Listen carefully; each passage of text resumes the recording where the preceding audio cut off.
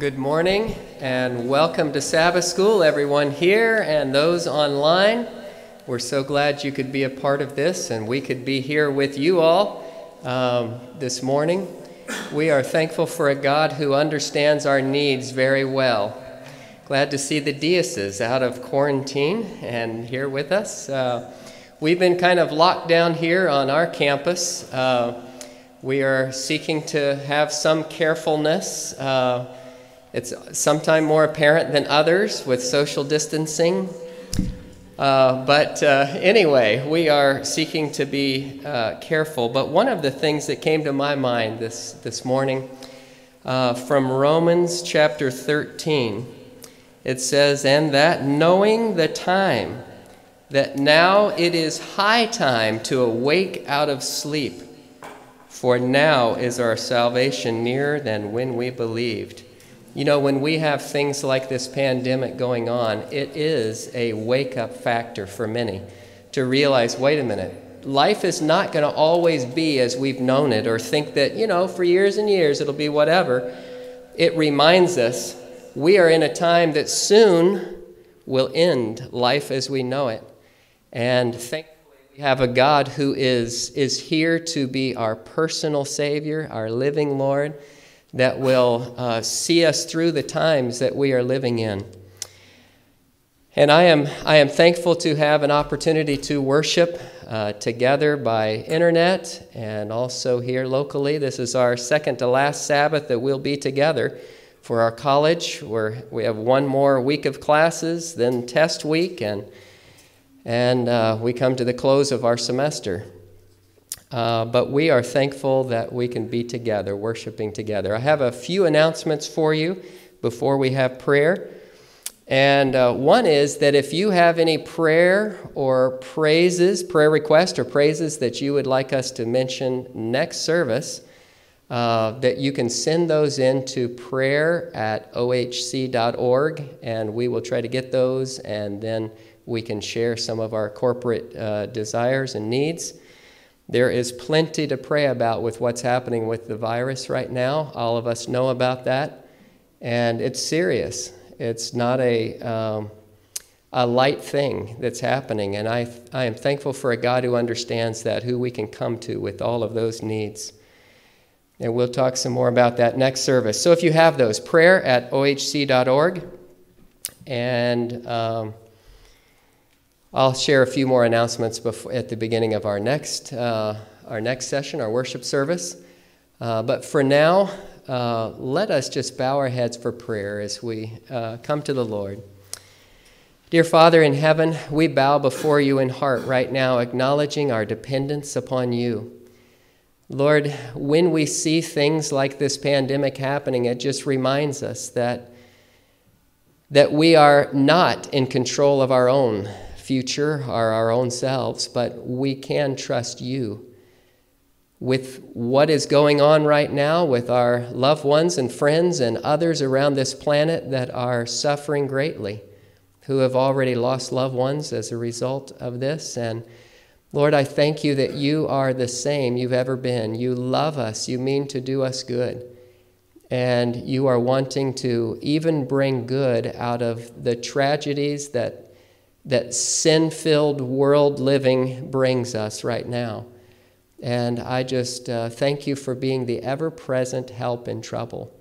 And we pray for your blessing in our service today, and that this Sabbath would be an uplift to each of us, that we would grow closer to you as a result of focusing our minds in your word and on you. And I thank you in Jesus' name. Amen.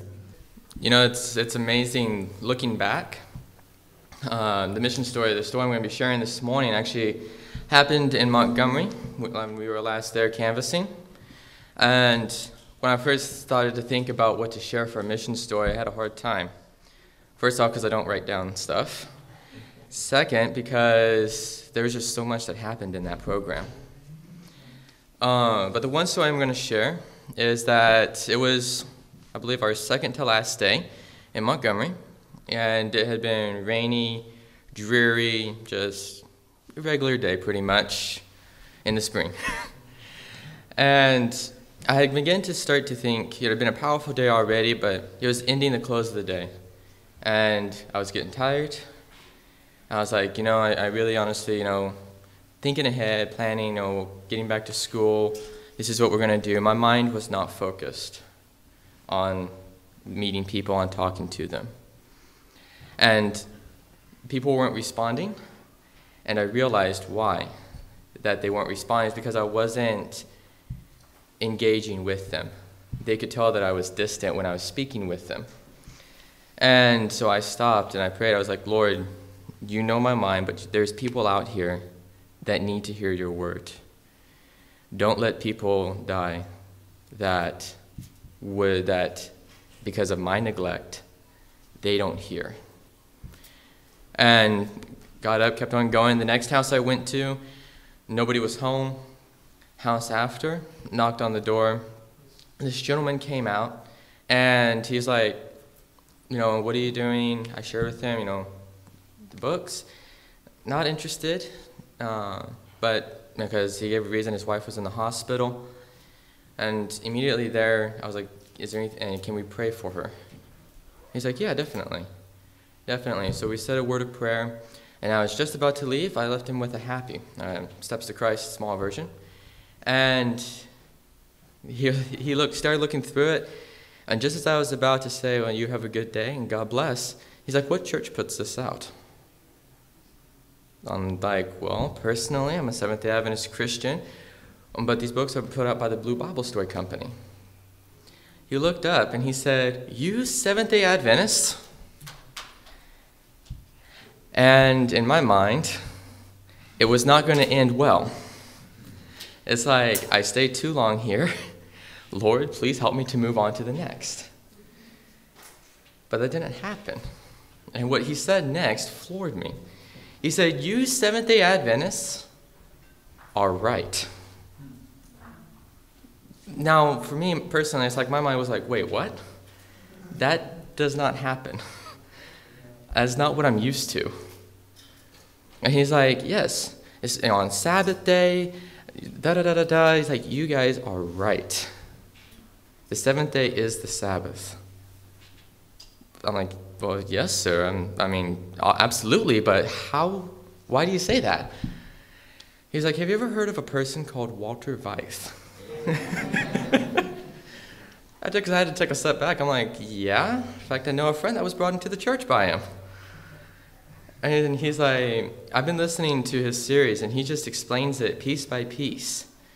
I used to work with a person that was Seventh-day Adventist. I used to think, man, he's just strange, odd person.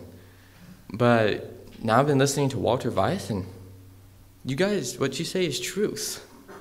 What you say is truth. And I said, have you ever heard of a book called The Great Controversy? He's like, no, I've never heard of that. I said, sir, this will explain everything in written form which you have been hearing with Walter Weiss and which you've been studying through. And he's like, I'll read it. I don't have any money. In fact, he went and grabbed some more because he's like, this is all I have. I'm like, sir, we're not out here for the money. This book will be a blessing to you. And he took it and read it. And what really struck me the most is that God can bring unexpected people if we are patient and wait upon him. If that did not happen, I walked away from that door just like, wow. Once again, God came through. And I didn't know what to say. I was literally stunned. I went to the next door and I stood in front of it for a few minutes like, what just happened? What just happened? God provided. But we just need to make sure, and this transfers over into our lives today, we just need to make sure that we're faithful. If I had skipped that door, if I hadn't left him with Steps to Christ, if I hadn't answered his question honestly, then who knows what might have happened? Who knows what path or wherever the Lord may have, reminds me of the story of Esther, the Lord may have brought salvation in another way to that person and a message to another way. But what about for me personally? The experience of meeting that man. And I just pray that we will continue to be faithful day by day, not just because I know a lot of us were in school, maybe going home, going elsewhere, that we would transfer lessons that we've learned canvassing into our day-to-day lives, because that is the key to success. Well, we're happy to be with you this morning, and this is a tremendous subject we have to discuss, the Bible, the uniqueness of the Bible, and the first of our lessons this quarter, which have to do with interpreting the Bible, how to understand the Bible, how to read it the right way. But before we start, why don't we bow our heads for a word of prayer? Father in heaven, we're very thankful to be here this morning, and we want to invite your presence. We have invited your presence, and we know you're here, and we pray that your Holy Spirit will be here to teach us, to guide us in our discussion, that we may learn the things we need to learn, and most of all, be drawn closer to you. So we pray this and we thank you in Jesus' name. Amen. So the Bible is a very special book. I think all of us believe that and realize that and accept that. It's a book that fully 1/3 of the population on earth hold as special. Okay, we're talking about 2-point-something billion people. So the first question that I'd like to start out with is, what is so special about the Bible? And just whoever would like to answer that, and we can go around. And there's mics for people in the audience. If you have a comment, please feel free to come up to the mic and share. Yes.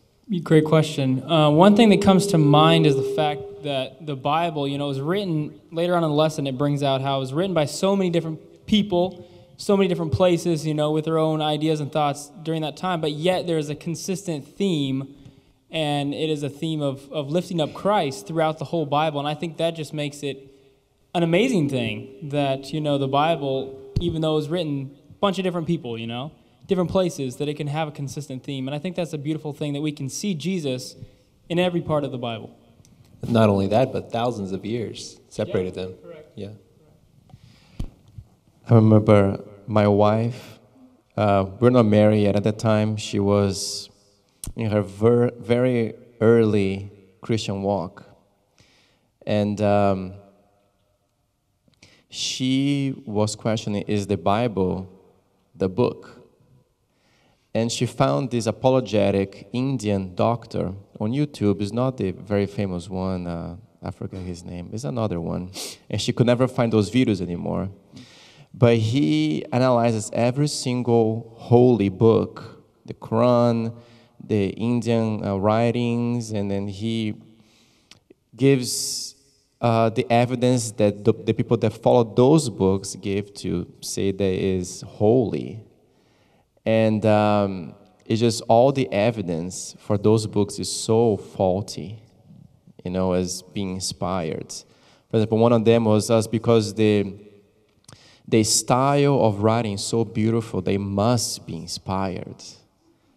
So I think it was about the Quran, one of the things. And then, there are so many deeper reasons why the Bible is an inspired book.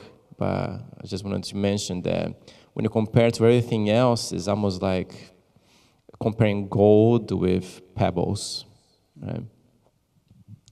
Okay. I want to go a little more into this so far. So we've talked about all the different authors. Okay, what about 40-some different authors that are involved in writing the Bible from many different occupations, many different backgrounds, different ages. We talked about the time span, okay, that it took to write the Bible, 1,500 years approximately. And so we're talking about generations of this generation next, and we know how generations change from one generation to the other. We talk about the generation gap and things like that. But all these different generations are involved in the Bible, and also comparing it to other writings. Is there anything else, though? Have we exhausted with the specialness, the uniqueness of the Bible. Is there anything else? Well, one of the days, Son, I think it is, one of the days spoke about the transforming power of God. I think that is an amazing thing of the Word, that you see people reading the Word, and not only just reading it, but then letting it change. Well, that's what happens when you read the Word. It changes your life. And I've seen that when you just see people, like, maybe they're not interested in the Word at first, but then they get into it, and then you just see their life changing. I think that's another huge thing. You know, when you read maybe some works of art, as it were, in the writing specter, could change you, maybe in a negative way in other ways, but it's just amazing how transforming the nature of the Word is. I've seen that time and time again, even in my own life. When you read things and you're like, wow, this is something that needs to change in my life. I think that's a beautiful thing, and it shows the power of the Word. I think something that gives the Bible a lot of weight is also its historical accuracy. Over and over again, skeptics says, "Oh, well, there's no Hittite nation, that never existed. We never seen any evidence, and so since there's no evidence, the Bible's incorrect. How can this big nation that was from however big it was and the Bible says it exists, and we find nothing on it, then the Bible must be false." But then later on in history, we find that there was a Hittite nation and they proved it.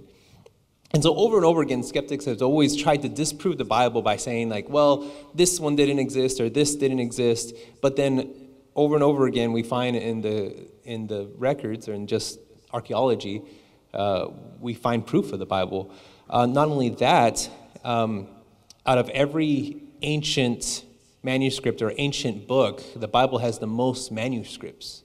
I think it's in the thousands, and some other ones are only like hundreds or in the single or they're double digits. Yeah, the lesson says it doesn't. 34,600? What? 24,000. 24,000?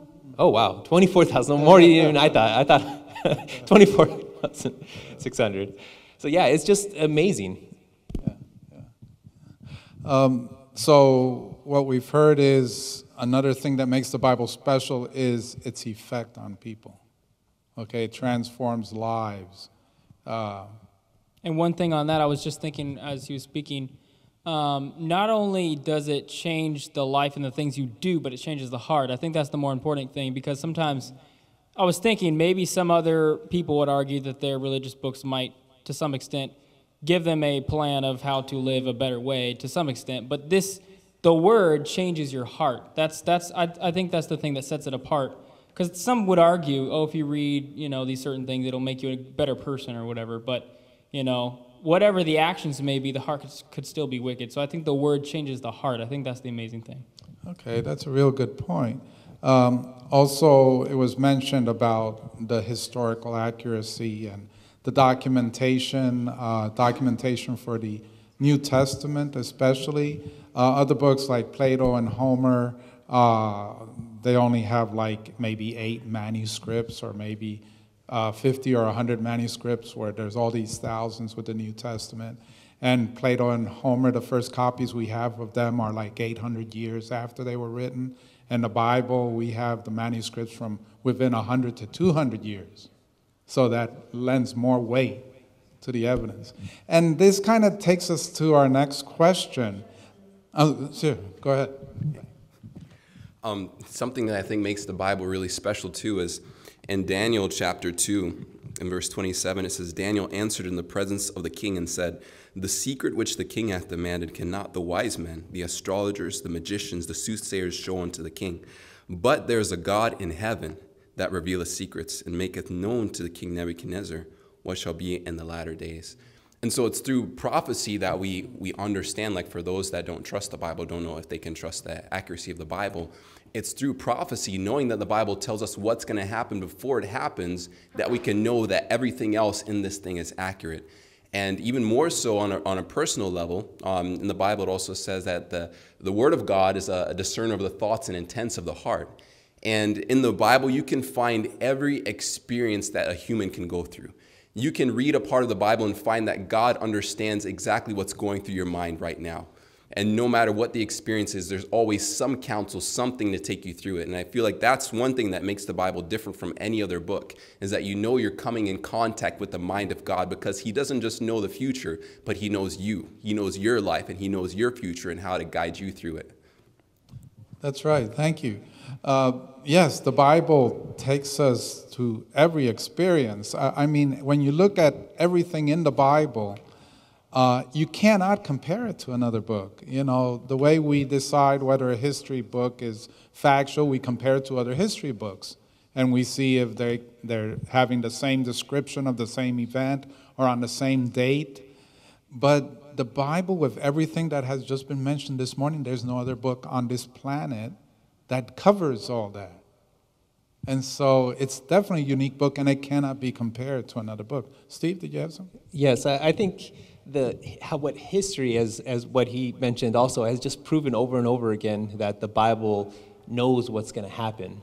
Like how we will try and join Europe, and many men tried to join Europe after the fall of the Roman Empire, and they got so close, and they were so powerful, and they were just like, why didn't they do it? You know, and some freak accident, they said freak accident, you know, made them not be able to accomplish their goal. And it just gives more credit to the Bible. The Bible says that there will never again be a unified Europe. And even now they're trying to unify Europe through the EU and stuff, but they're still extremely divided. So it just gives even more credence. Yeah. Yes. Thank you. Yes. We go to a bookstore, they do still exist, a few of them, and you find different categories: history, self-help, child rearing. You find all these different categories. The Bible has something on everything. If you had categories, the Bible would have to appear in all of these categories. I can't think of another book that is so comprehensive. They have something that would meet every single category. It's an all-encompassing. Amen. Yes. And just to add on to what Chris was saying, not only does it cover something that meets everyone exactly where they are at their life, but we can read the same set, a combination of words and letters, and everyone can get something so drastically different. I remember I was sharing a Bible verse with my mom. We do this all the time. And I'll share my point of view, and then she was like, wow, that also reminds me of da-da-da-da-da. And I'm like, oh, I would have never, ever thought of that. And so it's just so cool that with no other piece of literature can that be, like, you can exhaust it, and then you're like, okay, well, that's it. But with the Bible, we have libraries on the Bible. And so that's one of the only books where it can do that. So, yeah. Thank you. There's something in the Bible that appeals to the vastest, if that's a word, majority of people in the world. I mean, we can see by its popularity, it's the best-selling book for the last more than 2,000 years that it's existed. It's the first printed book, the first translated book, and the majority of the world, the majority of the religions of the world seek the Bible. So it speaks to more people than any other book in the world. So that's pretty amazing. So we kind of, I'm sorry, go ahead. Quick thing, I'll comment in a minute, but just one thing I was thinking about, as she was mentioning, it's almost like the Bible, you know, when you read a storybook, there's not like many lessons, or maybe there's many lessons, but like from one sentence, normally, like she said, you're going to pick out whatever the author said, but the Bible, it's almost like 5D or something. Like there's so many different angles you can look at, there's so many different like ways you can see it. I think that was a really good point that was brought up. Okay. Yeah, thank you. How I think the Bible's so amazing is it's just so many different authors from different timelines, different occupations, kings, fishermen, scribes, poor people, carpenters, just so many different authors, and it's one continuous thought. You know, when Jesus was telling the Pharisees, search the scriptures, in them you think you have eternal life, but they are which testify of me. And so it's just one continuous thought talking about Jesus Christ from different timelines, from different places. Like Daniel and Revelation, they never met. I mean, John and Daniel, they never met, but yet they wrote about the same stuff. And it just broadens the mind. So I just love that about the Bible. So many different writers, but talking about the same person. So. Amen. Great. Well, this brings us to our next question, which actually has already been touched on, but maybe there's some more thoughts about it. And that is, how do we know let's see, John 17:17 says, sanctify them through thy truth, thy word is truth. How do we know that the Bible is true? Like I said, we've touched on this, but I just want to open it up to see if there are any other thoughts on how do we know that the Bible is true? The Bible is an interesting book because it doesn't just show the best side of humanity. It doesn't show all the good and good feeling things that happen in history. It says it as it happened. And sometimes we get confused because we see all these bad things that happen in the Bible, and it's like, well, this was like a leader. Should we be like him? And it's like, well, no, the answer is no. We should not be like every leader that's in the Bible. And just the honesty and the raw honesty of the Bible is something that I believe gives it credit. For instance, in the Bible, at the time, a woman's, like if she saw something, like a witness, if she was a witness to something, her witness wouldn't be taken as strongly as a man's witness. And so some of the first people that saw Christ's resurrection were women. Now, if it hurt their story, why would they say that women saw Jesus rise first? Why would they say that? Well, because that's how it happened.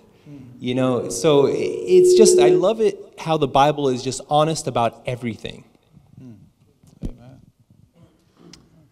Kind of going back to what Nathan was saying a little while ago, that text you read, sanctify them through your truth, your word is truth. Sanctification, what is that? That's just not something we can do ourselves. That's something the power of God does. In all these other religions we were talking about today, you got to work at it. I remember my old colporteur leader from years ago told me every other false religion is based on works, except Christianity. Christianity, the Bible, is the only religion by which you surrender to God, He does the rest. He'll give you the power, He'll change your heart, He'll change your mind, He'll give you the ability to live by His standards. You don't have to force yourself. He'll change your heart and mind. He'll write His law on your heart to make it part of your nature. There's no other book that does that. I wanted to say that there's a story of two disciples sitting underneath the tree, right? And the disciple comes and tells him, come see Jesus from Nazareth. And he said, is there anything good can come out of Nazareth? And then the disciple says, come and see. You know, and a person may say, is there anything good come out of it's just a book. If you compare to the other books, there's nothing to it. It was written by people from different walks of life. But I think the main evidence for the case of the Bible is empirical evidence. You know, the change they makes on you. And that's what Ellen White says, that that's our most powerful testimony, is our own testimony, all right? And I think that's where the power of the Bible can be really exemplified, is through our own testimony of the power that He has wrought in us. Okay, thank you. Yes? Also, I think someone did touch on this, but prophecy for sure is one of the sure signs of the validity of the Bible. We can see the city of Tyre, even to this day, no one has inhabited it. So prophecies is something that God has given us to show that the Bible has truth, because it says what it says it would do, basically. That's right. Thank you. Amen. I think I want to touch on, and I'll let Moshe go. I want to touch on something that a lot of skeptics have problems with the Bible. And that's where they say that the Bible has many inaccuracies. We have 4 different Gospels, and in some of the Gospels you'll have one demoniac, and the other one you'll have 2 demoniacs. And now at surface level you look at it and you'd be like, oh yeah, that's a problem, you know. But at the same time, if you really look a little deeper, it is not a problem at all. Any officer will tell you, if everyone that saw the same thing happened told you the exact same thing, will tell you that there's some kind of conspiracy going on here. Because sometimes even to the point where, yeah, there's two people, they thought there were two, maybe there were three, you know? It's just like, even though they all saw the same thing, sometimes their stories are wildly different. But there's one thing that's always the same. The overarching theme of what happened is always consistent. So the Bible, even though there's 4 different Gospels, the overarching theme is always the same. It's not different. The little details, 1, 2 people, it doesn't change the story. Very good. Thank you. Yes. Yeah, just like the question, how do we know the Bible is truth? When you look at what's taking place in the world, let's say someone who doesn't have a Bible, someone who's never looked at the Bible whatsoever, they can observe that, when you go through this type of circumstance in life, this takes place. When you go through and you look at nature, this happens. When you go and you have a certain experience with things that take place in life that everyone can agree with, it's like, wow, that actually makes sense. And, the Bible, it corresponds with what we experience in reality. It's like it makes a statement, and then it's kind of like, now test to see if this statement is true. And I remember when I was working at Walmart one time, and I came across the verse in Proverbs 14:12, there's a way that seems right unto a man, but the ends thereof are the ways of death. And I was thinking about that verse as I was at work. I was like, wow, so God, you're telling me that the natural way of every single man is going to lead to death? And I started kind of testing it out, and I was like, okay, I know a natural thing for me was to kind of like to go to the movies.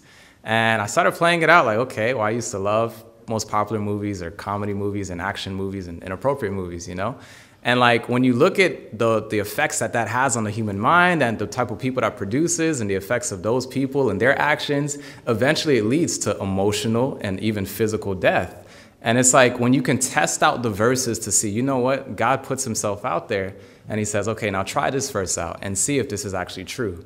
And then you live it out in life and it's like, wow, like this actually makes sense. So the Bible, God puts himself out there as the author of the Bible and he says, you know what? I'm going to give them an opportunity to taste to see if this is actually true. And if it's not true, then hey, but it's going to come out as true when you just test it out for yourself, like Mr. Martins was saying. Thank you. Thank you. Yeah. I'm going to start going to, I guess will be maybe the next topic about the criticism of the Bible on what Steve has been saying. So I would like to read some Ellen White quotes, but before that, sometimes I mentioned this in the music in the church class, and I've heard a very influential person saying that the Bible does not say anything about music. Right, in a sense, in a very direct sense, like, what chord to use and things like that. But, sometimes we deceive ourselves, and as I was getting the garden ready, this object lesson from the garden came to me, and I thought, anything in life is the more effort you put in, the more results you get out of it. If I just leave the garden as is, and I don't weed, I don't water, I don't plow, I'm going to only get very small results. If I work diligently at it, I'll get much larger results. And it's the same thing with the Bible. It's the field. You have to find the hidden treasure. So the more diligent we are, and trying to find what the Bible is talking about this, we'll find, because the Bible may not have direct counsel or something, but you have the principle that underlies everything, right? And so this is from First Selected Messages. Human reasoning and the imaginings of the human hearts are undermining the inspiration of the Word of God, and that which should be received as granted is surrounded by a cloud of mysticism. Nothing stands out in clear and distinct lines upon rock bottom. This is one of the marked signs of the last days. They begin to question some parts of Revelation and pick flaws in the apparent inconsistencies of this statement and that statement. Beginning at Genesis, they give up that which they deem questionable, and their minds lead on. For Satan will lead to any length they may follow in their criticism, and they see something to doubt in the whole scriptures. Their faculties of criticism become sharpened by exercise, and I guess they could be the other way around too, right? And they can rest on nothing with a certainty. Nowadays there's no truth, right? Everything is relative. You try to reason with these men, but your time is lost. It's like casting pearls to the pigs. They will exercise their power to ridicule even upon the Bible. They even become mockers, and they would be astonished if you put it to them in their light. Brethren, cling to your Bible as it reads, and stop your criticism in regard to its validity, and obey the words, and not one of you will be lost. Amen. Amen. Thank you. I hope everybody would. Oh, there's an. Towards the question, how do we know the Bible is true? Obviously, there's a lot of comment that has gone towards it, a little more on it. I mean, Bible is so open, like in certain sense. We know archaeology has proven as like more than we need. But for example, when you think about the book of Daniel opening up with in that certain year, the third year of reign of King Jehoiakim, he lived in a certain place, he ruled in a certain place. These are all things we can go to the library and just check it, and it's right there. It proves itself, and we see the siege happens, these things happen. So the Bible is not like so secretive in its information that you cannot use anything to parallel with to say, did it really happen or how did it happen? God is very open. So another issue that rises a lot is people think why God has to choose weak human beings to write these things. So recently the Lord led me to the question, why a Bible? You know? So then in my mind, he started to put these thoughts and really explain it to me. I was like, praise the Lord. It's an act of love. Imagine a father, when we think about Genesis, a father comes home, trying to communicate with his children, and everybody is hiding because they're afraid of him. Communication is completely broken. Exodus 20, no, don't speak to us. Let Moses speak to us. Daniel chapter 10, Daniel hears a voice from heaven. The other people around him disappear. Jesus being baptized. Some people hear the voice of God. Others hear thunder. It's like such a confusion. So God lowers himself and finds himself a translator. It's like he's so eager to speak to his children that he is willing to do whatever it may take. And I see this in my mom. Whenever he's trying to reason with my brother and they're not reasoning in the same level, she looked at me and she said, talk to your brother. It's like, you guys can identify in the same level, you know. I'm trying to speak with him. He's not understanding. And that's, in some sense, that's what I see God doing through the Bible. You know, he's not able to reason directly anymore because of sin, so he chooses people that can identify with us. And then he's able to still communicate with us. So I see love in this. That's great. Thank you. Thank you. There's been so many. I hope everybody was taking notes, writing this down, because all these reasons about why the Bible is true, how many of us have run into people that have challenged that? You know, and here we have so many wonderful reasons. Thank you. Yes? I have a quick thought. I'm taking a correspondence class right now, and one thing that was brought out this week as I was reading through was the fact I'd heard it before, but it was a reminder. Well, it's a few different places, but this one specifically comes from the Great Controversy 526.2. It says, while God has ample evidence for faith, he will never remove all excuse for unbelief. All who look for hooks to hang their doubts upon will find them, and those who refuse to accept and obey God's word until every objection has been removed and there is no longer an opportunity to doubt will never come to the light. Yes. So it's just an interesting thought that although the Bible, everything's pointing to its validity and truth, there might be some doubt that one of you is thinking or somebody that's watching is thinking and just being like, well, I haven't heard the answer to that, so I can't believe in the Bible. But I believe there is a part to faith, you know, in these things that we're supposed to say, well, it says it's God's word, and there's so many things pointing, but I might not understand that right now, but I can trust the Lord with that. I can trust the Lord with that. I've heard it said to have a question box, as it were, in our minds that we can have, and I'm not saying that we shouldn't search for those answers, but I'm saying some things that maybe we just haven't found, but have a question box, as it were, and say, well, God, you'll answer those for me in heaven. Amen. And so, yeah, that's just an interesting thought there. Yes, thank you. I want to just say, is there even such thing as faith without doubt? Because Hebrews 11:1 says, now faith is the substance of things hoped for, so there's an element of hope there. The evidence of things not seen. So if I already know you, and someone comes and tells me, oh yeah, Dr. Carlos, he wears glasses, today he's wearing a black suit and black shoes and a red tie. Okay, I saw him. I know there's no faith there. Now, if I'd never seen you and I had not seen you today, and a person can, okay, Dr. Carlos, it looks like this and this and this and this. Now I have to exercise faith on what the person has told me, right? And if there's no room to doubt, there's no room for you to have faith, right? Okay, that's a very good point. Wow. Lots of things to consider and keep in mind, and yes.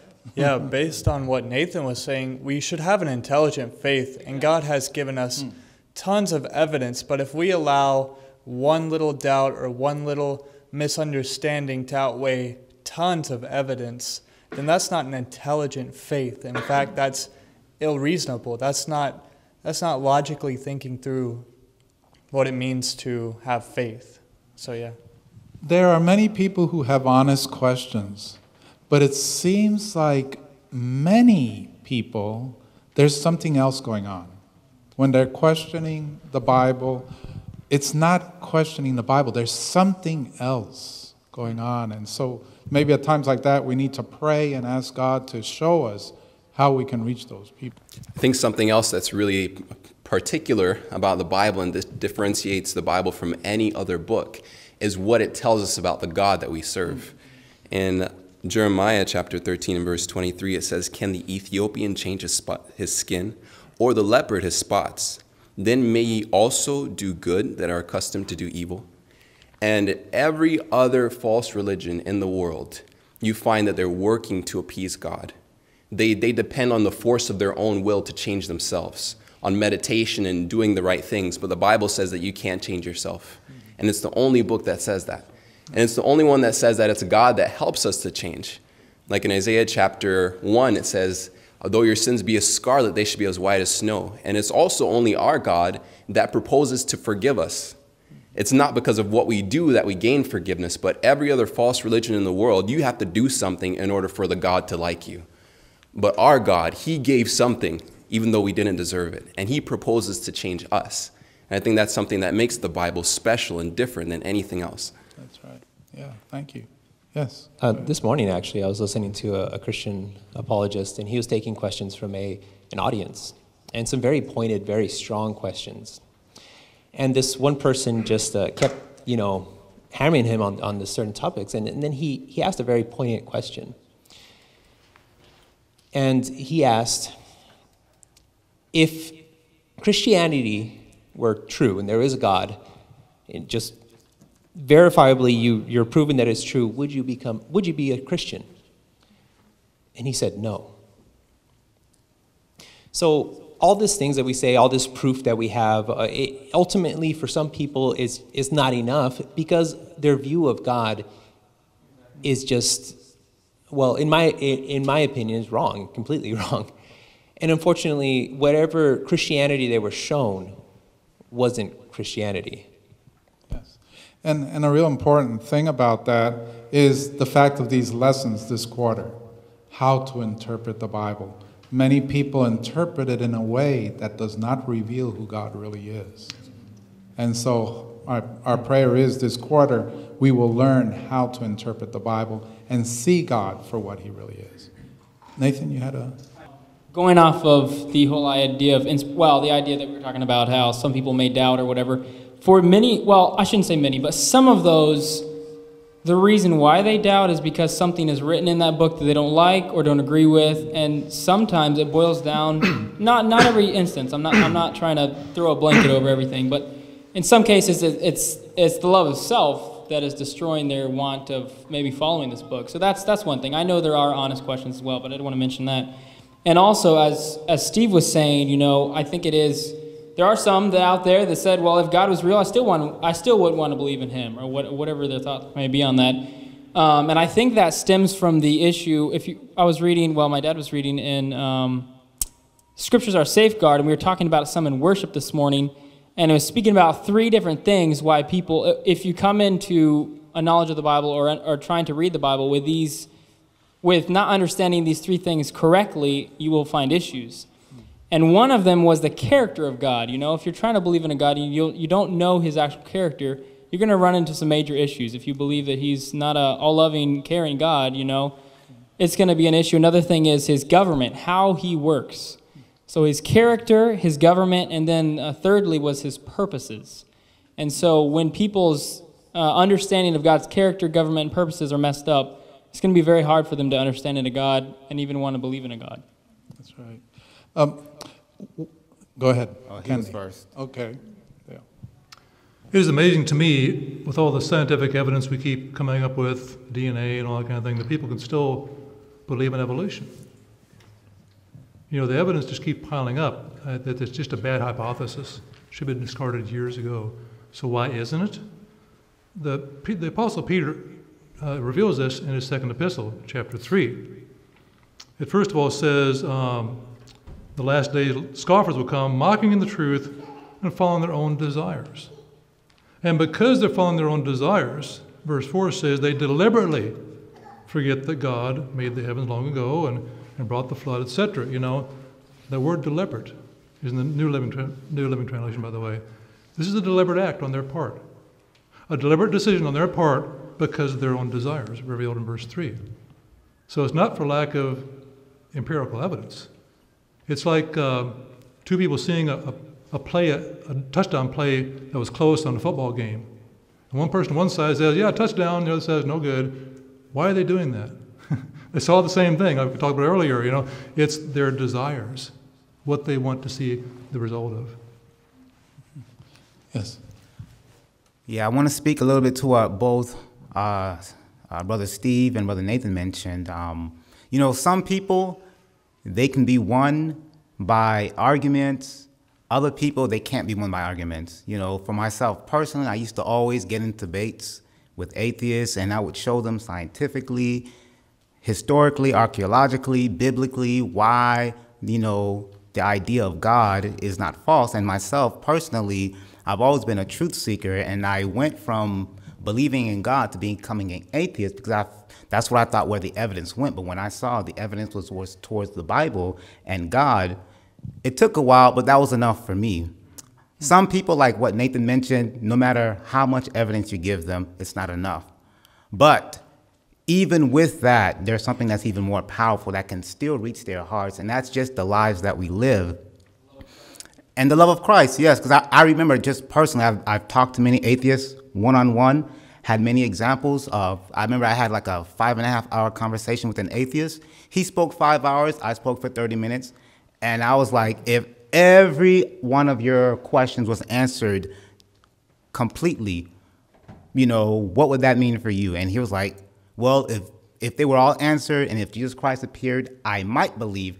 And that just told me arguments is not enough for a lot of people. I remember a sister at my church, her husband is an atheist, and myself and another brother, we're having, you know, discussions about the Bible. And I asked that same question with him. And, you know, he admitted, you know what, I don't want to believe in God. I don't want to believe in Jesus Christ. But we've had 3 different times where we would speak with him, and he would purposely try to, you know, get a rise out of us and say very blasphemous things, but we would still show Christ-like character. And his wife came up to me and was like, you know, I like these brothers. You know, one day they might become an atheist. But then the wife was responding like, you know what? No, maybe you might become a Christian. And he was like, you know what? Maybe. And so that just tells me sometimes when we try to reach people intellectually with arguments, it may work with some people, but a lot of times it won't work. But when we show Christ-like love to others, it can penetrate something deeper in the person's life and in their heart. And that insight comes from the Bible. Right, that's what it teaches us. That's where it makes us. Yes. In the same way, sometimes a lack of Christ-like character leads people away from the truth. Yes, that's right. It works both ways. I want to end with one question. We only have about 5 minutes left.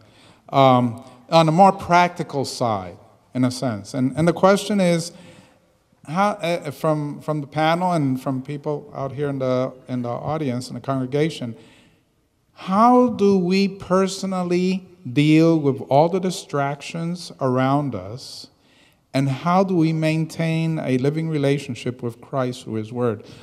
Put another way, how do we make time for Bible study or Bible reading, spending that time with the Word so the Word can do its work with us? How do we find that? How do we do that practically in our own lives? Do you mind if I just say one quick thing of the last comment? Go ahead. Okay. I was just thinking of doubting Thomas and others that doubted in Scripture. I was trying to think of what was done for them to the point where they were able to believe. And many of the experiences that I think of, they were brought to Jesus. And I think that's the important thing when we're dealing with people that are doubting and all. First of all, we need to have our connection with Christ, which we'll be getting to. But pointing them to Jesus. The Scriptures say that as Christ is lifted up, He draws all men. So I think the point is to seek to be loving to them if they may not understand or believe the way we do. That doesn't cut our love. That should make us love them more. And so I think that's one way of dealing with that. Going to the other, well, I'll let somebody else. Well, I was just going to mention what you were saying. This one gone too? No, I think it's working. It's never about winning the argument. Don't try and win the argument because you're just going to lose people. It's showing Christ. It's all about, ultimately, everything always comes back to a relationship with Christ. If you don't have that, you don't have anything. Even if you win the argument, you lost everything. Okay. All right. So then to the question, how do we do that? How do we spend that time with the Word in our practical lives, in our schedules? I think the first thing is this got brought to me. I was searching for some samples on YouTube of music for the music in the church class, like, brief music history. And I'm not sure if you guys have seen these ads for this masterclass website called masterclass.com, that they have very well-renowned people in their fields doing video lectures. So for example, violin, they have Itzhak Perlman, and Hans Zimmer for composing film music. And anyways, they had this lady. She's a bestseller of short stories. She's a writer. And she says that everybody's a good writer, but you know what kills your writing skills? Interruption. And she says, you know what kills your imagination? Being interrupted. And I remember my wife read this article once because her family has both her grandparents, except her grandpa, he's 95. They all die of Alzheimer. And she was doing some research about that, and she got into know what is beneficial or not good for the brain. And then she saw this research on distraction. When you're trying to do something, and you got distracted by your phone buzzing or your smartwatch sending you a notification. And that is just so detrimental to the brain, extremely bad. And so I think the first thing we need to, go to our closet, okay. like Jesus says, and put on do not disturb. And because some people, nowadays we are addicted to screens. And if you're that addicted, Dwayne Lemon says, well, make your smartphone work for you then. Put on do not disturb, and there are so many good apps for Bible study. If you really want to be on your smartphone, you can use that for good. But I think the main thing is distraction. Okay. And there was one time I heard this guy, he's a Marine, and he said, I got up at 4 a.m. every day. You know why? Because everybody else is sleeping. So nobody else is going to text me or call me. So I can actually do what I need to do. Mm-hmm. Right? So distraction is really bad for us. Mm-hmm. Thank you. Yeah. Indeed, yes. And the thing about it is, I do believe that the most important thing is our connection with Christ, as was mentioned. And the devil knows that too. So he's going to do whatever it takes to try to sever that connection. whatever means he is, even good, even as it were good things, things that aren't wrong, but things that need to be done, but he can just get us distracted, like Mr. Martin was saying. But one thing that I've done is I try not, and this doesn't always happen. Sometimes I might need it on for something, but I leave my phone off, or at least on airplane mode, until I'm done with my devotions. And that has proved helpful, because as soon as you turn on your phone, I turn my phone off at night, and as soon as you turn it on, it'll be like, going off or whatever, emails or whatever else may be coming in. And that can be a big distraction. It can get your mind off from your time with the Lord to time on whatever your phone, and not wrong things, but just things that are taking your time from the Lord.